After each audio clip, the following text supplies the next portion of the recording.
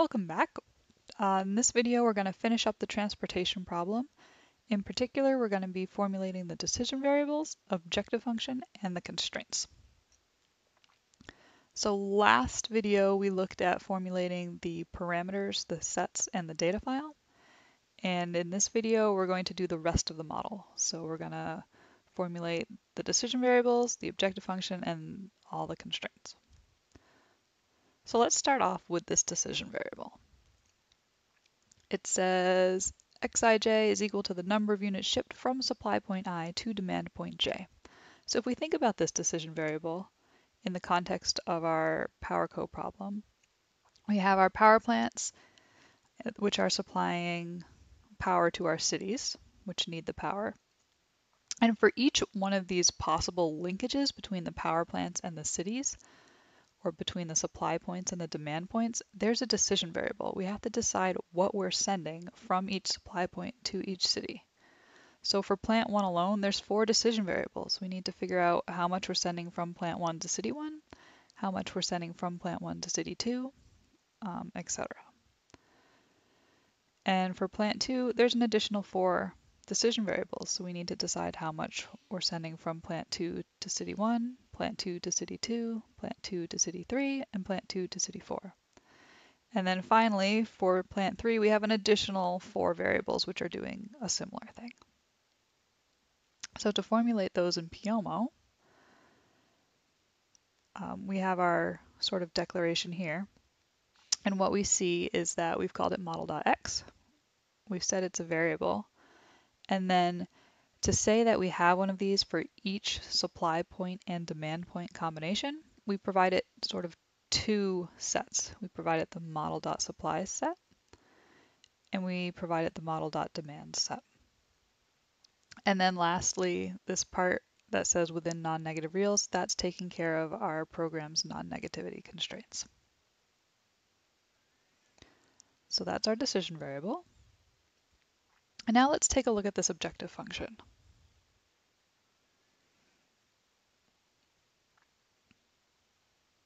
So this objective function is basically saying we want to minimize the total cost.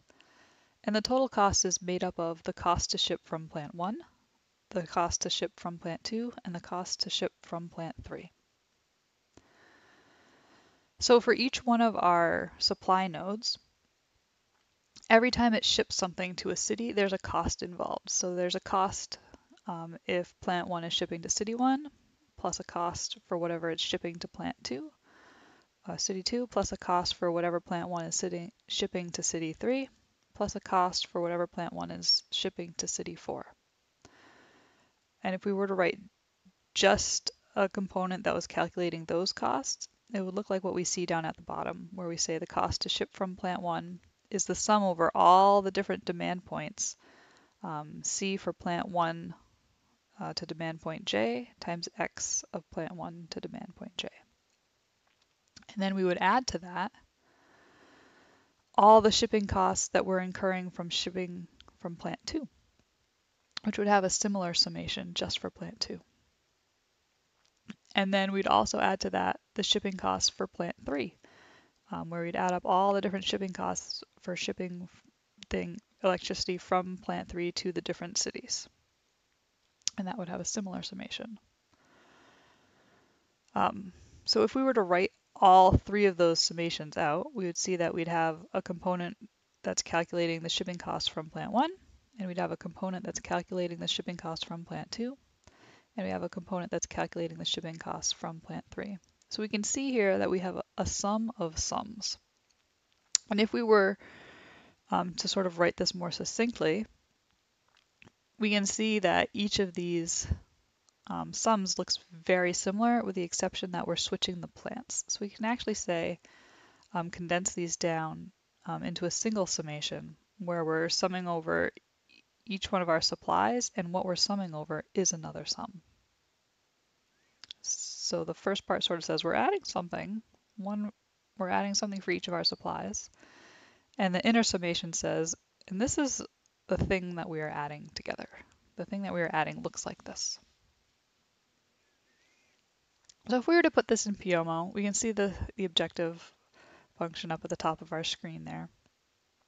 And some things to note. We have a double sum in our objective function formulation, but in Pyomo we just write the word sum a single time. And then that inner part of our formulation, we just use our model components that we defined in Pyomo. So we use model.c and in square brackets I comma j times model.x and then in square brackets I comma j. And then the ranges on each of our sums comes after sort of the body of that summation.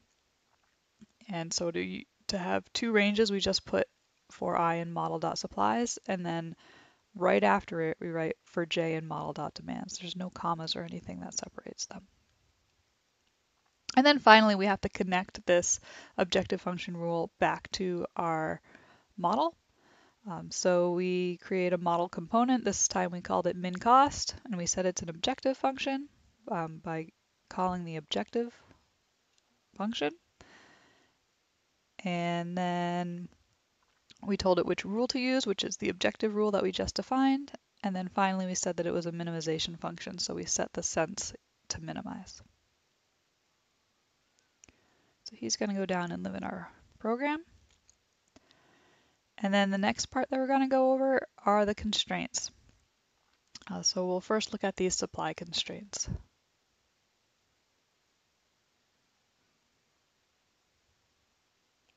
So in our Pyomo model, we have in our PowerCo problem, we have supply nodes and we have demand nodes. And each of these supply nodes can send electricity to each of these 4 cities. And that the amount that's being sent is captured by our decision variables. And what we want to make sure of is that as we're sending electricity to each of these cities, that we don't send more electricity than that supply node has. So if we added up all of these decision variables associated with plant 1, we want to make sure that it exactly equals 35. So we don't want it to be less than 35, or this plant would be producing electricity that didn't have a place to go. And we don't want it to be more than 35 because then it would be shipping electricity that didn't exist.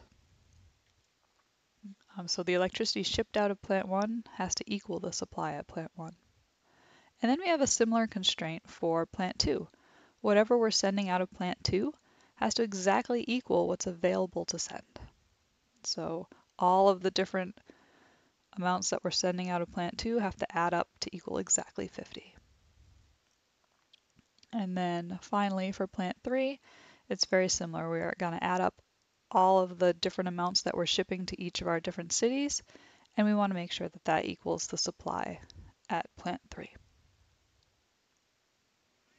So if we were to look at those one on top of each other, we'd see that we have a constraint for plant 1 that's making sure we meet that plant's supply. We have a constraint for plant 2, and we have a similar constraint for plant 3. So these all look very similar, with the exception of we're changing the plant that we're looking at for each of these constraints. So in this case, we can write these in a more condensed form where we say, all right, we have one of these constraints for each one of our supplies.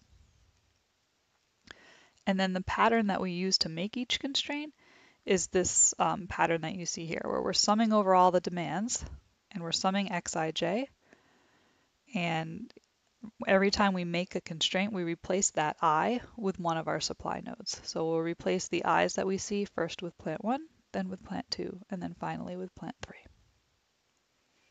So to enter something like this into Pyomo, we see our constraint down there. Let's move it up higher. All right. So the first thing that we notice here is that in our formulation, we have this for all I that are elements of supplies. Whenever we have a for all in our formulation, that means when we create our constraint rule that we need to pass this function a value for I. So we need to include I in our function definition. And then when Pyomo calls this function, it's going to pass it an I. So everywhere we see an I in the return statement, it's going to use the I that's being passed. In our return statement, similar to our objective function, there's a sum in our formulation. There's a summation sign, so we have the word sum in our return statement. The body of our constraint is just adding up all the decision variables. So we're adding up model.x and in square brackets I comma j. We're adding these up for all of the demands, so for all of our cities. Our equal sign in our formulation turns into a double equal sign in our constraint. And then finally we replace s sub I with our parameter model.s with I in square brackets. And then lastly, we have to connect this rule to our model. So we create this statement that says model.supply constraints is equal to a constraint. And the first part of the constraint function tells Pyomo sort of what set to use when it's passing data to the rule. So here we're going to use the model.supply. So it's going to pass each element of that supply set to the supply rule. And then the last thing that we're going to look at is the demand constraints.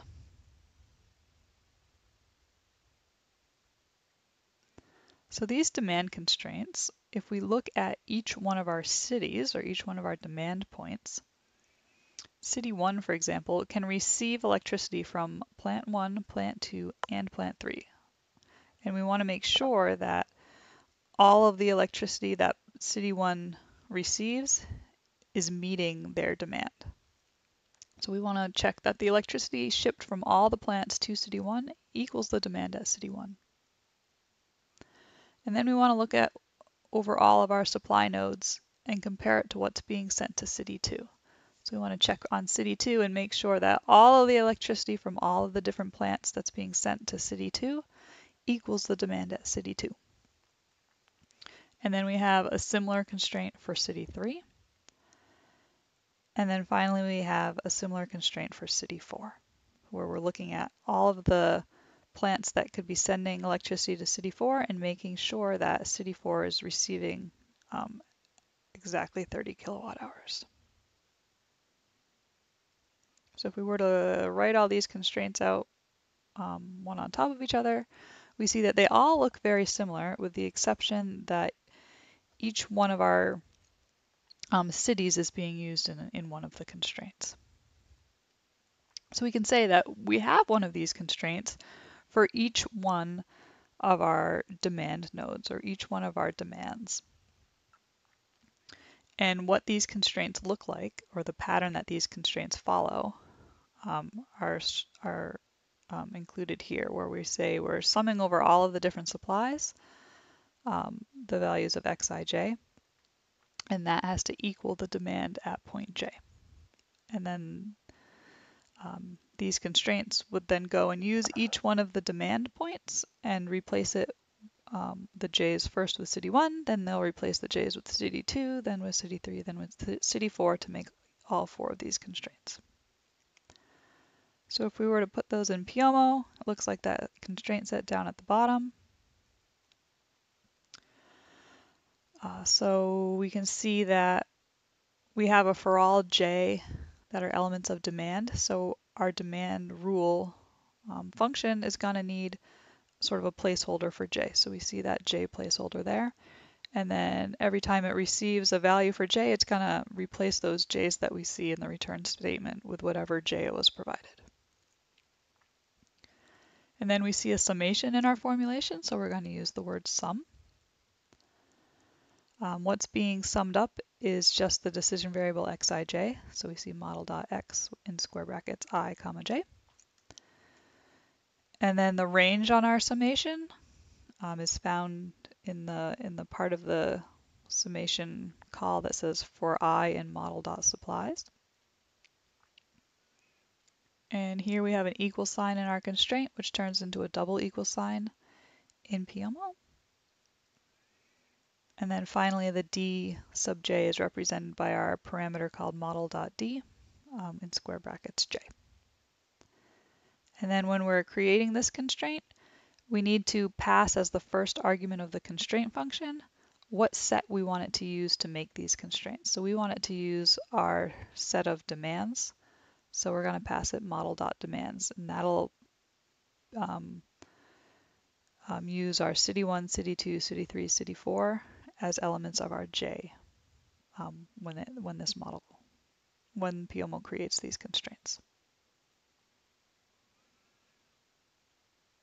And so there's our final formulation for the transportation problem. And just remember that there's 2 lines at the very top of this file that you can't see right now, where we declare the abstract model and then we import the Pyomo packages.